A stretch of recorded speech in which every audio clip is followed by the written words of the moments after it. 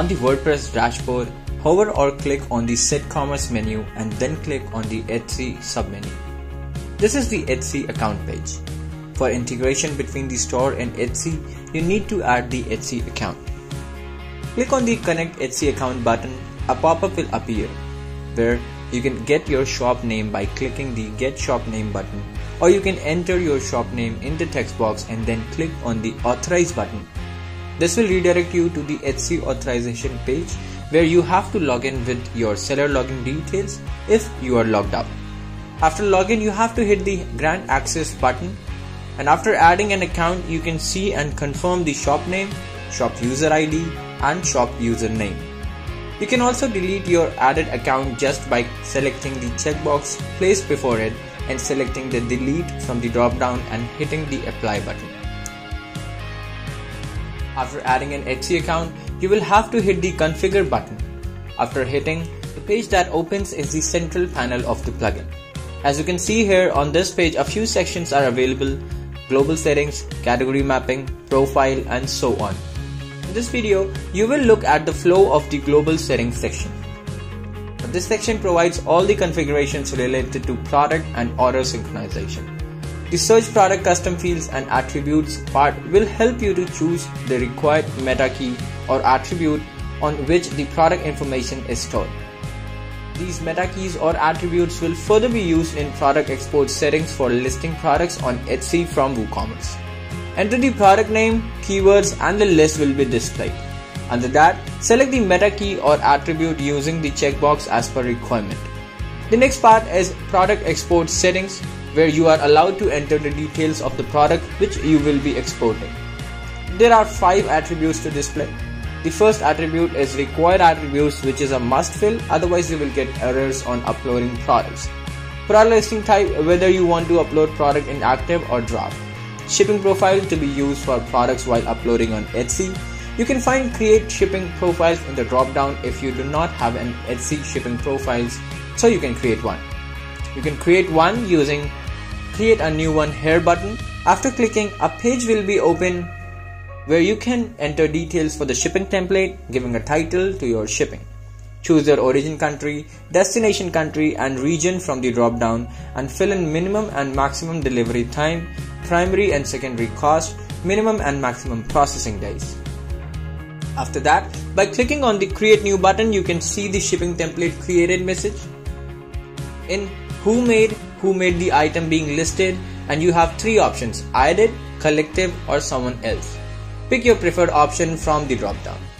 In product supply use of the product, you have 2 options: a supply or tool to make a finished product. Pick your preferred option from the drop down.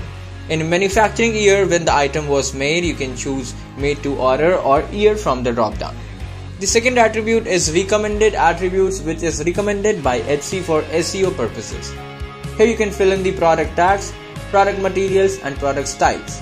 Also, you can select shop section and production partners from the drop down. The third attribute is optional attributes, where you can fill in the title, description, price, stock, etc. for Etsy, but make sure that these attributes will be applied to all WooCommerce products. You can also select a custom field or attribute from the pick value from custom field or attribute drop down. The fourth attribute is shipping attribute, where you can fill in the weight, length, height and width of the product, and you can also select the weight unit and dimension unit from the drop down. The fifth attribute is personalization attributes, where you can set whether a product has a personalization option or not. The next part is order import settings, where you can configure the order related settings. Here you get 3 features. First one is default WooCommerce order status, where you can select the order status in which you want to create Etsy orders from the drop down. The second one is use Etsy order number, where you can use Etsy order number instead of WooCommerce ID when creating Etsy orders in WooCommerce by doing a toggle on. The last one is auto update tracking, where if you use the WooCommerce shipment tracking plugin, then it will be auto updated tracking information on Etsy by doing it toggle on. The last part is global settings, which is schedulers, where you can automate the process. Here you get 4 features. First one is fetch Etsy orders, where you can auto fetch Etsy orders and create in WooCommerce by using the toggle on. The second one is update inventory to Etsy, where you can auto update price and stock from the WooCommerce to Etsy. Third one is upload products to Etsy, where you can auto upload products from WooCommerce to Etsy. And the last one is import products from Etsy, where you can auto import the active listings from Etsy to WooCommerce. Here, you will need to map the WooCommerce store category to the Etsy category. You will need to select the WooCommerce category using the checkbox on the left side, and a list of Etsy categories will appear in the drop-down. Select the Etsy category in which you want to list the products of the selected WooCommerce category on Etsy. Click Save Mapping option at the bottom. Once you map the categories, profiles will automatically be created and you can use the profiles to override the settings of product export settings in global setting at the category level. Here you will see all the profiles created after category mapping. For overriding the details, edit the required profile using the edit button under the profile name. After hitting the edit button, you will be redirected to a page where you will be having some attributes, search product custom fields and attributes. This section will help you to choose the required meta key or attribute on which the product information is stored. These meta keys or attributes will further be used in product export settings for listing products on Etsy from WooCommerce.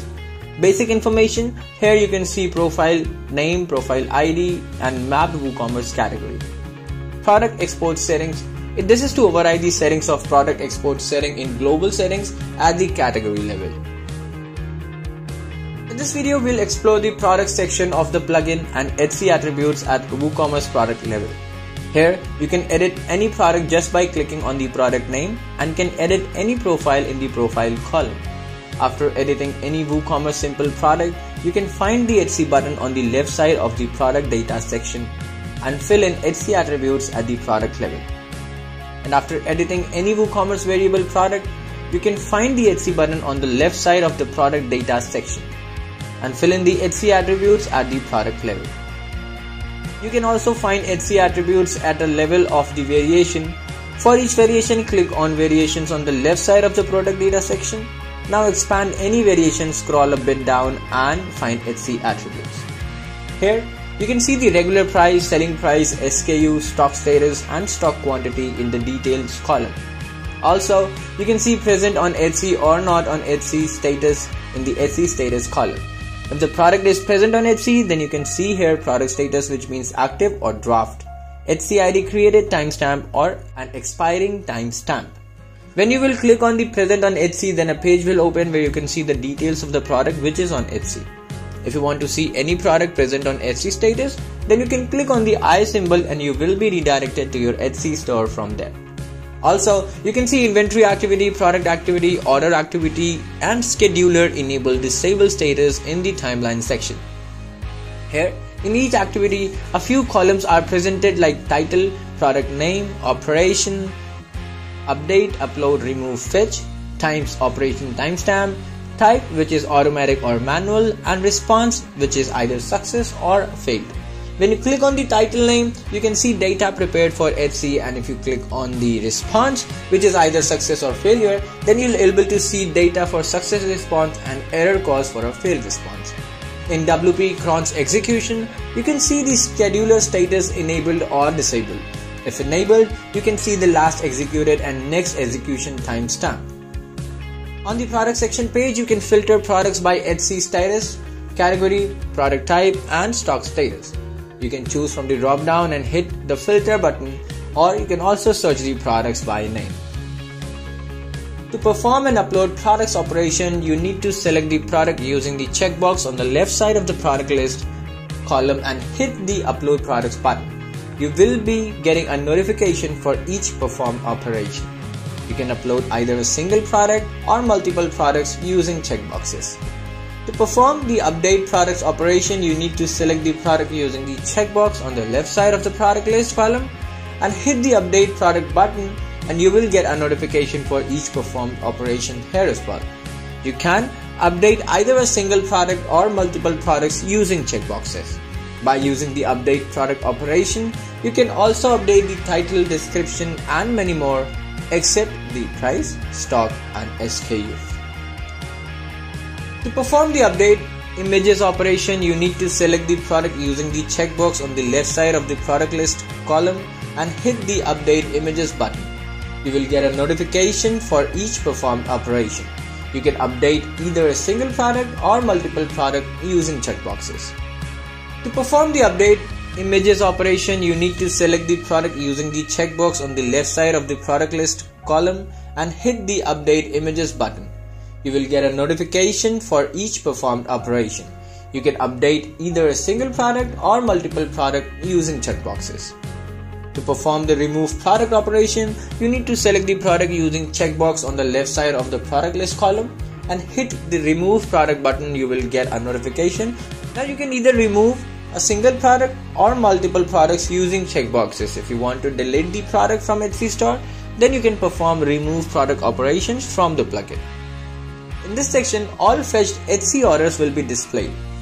Here you can see some columns like WooCommerce order, product name, Etsy order ID, customer name, order status, and actions. You can manually fetch Etsy orders by using the fetch orders button. Also, you can enable the auto fetch orders feature in schedulers. You can edit any order for more actions by using the edit button. Then you can also submit the tracking details, that is tracking code and courier name, from WooCommerce to Etsy. In the WooCommerce order section, you can recognize any Etsy order by the Etsy icon. Here, you can import active, inactive, draft, and expired Etsy products from your Etsy shop. By using the filter product by Etsy status, this drop down you can select any status and hit filter button. After that, the products will be shown. Here, you can see some columns like image, name, price, stock, status, and view link. You can import either a single product or many products using checkboxes, and after that from the bulk action drop down, select import and hit the apply button. You can also auto import active Etsy products by using the import products from Etsy feature in schedulers. Here you can see inventory, activity, product activity, order activity, and scheduler enabled or disabled status in the timeline section. Here in each activity, a few columns are presented like title, which is product name, operation, which is update, upload, remove, or fetched, time, which is the operation's timestamp, type, automatic or manual, and response, which could be success or a failure. Now when you click on the title name, you can see data prepared for Etsy, and if you click on the response, which is either success or failure, then you can see data for success response and error cause for a failed response. In WP Cron's execution, you can see scheduler status enabled or disabled. If enabled, you can see the last executed and next execution timestamp.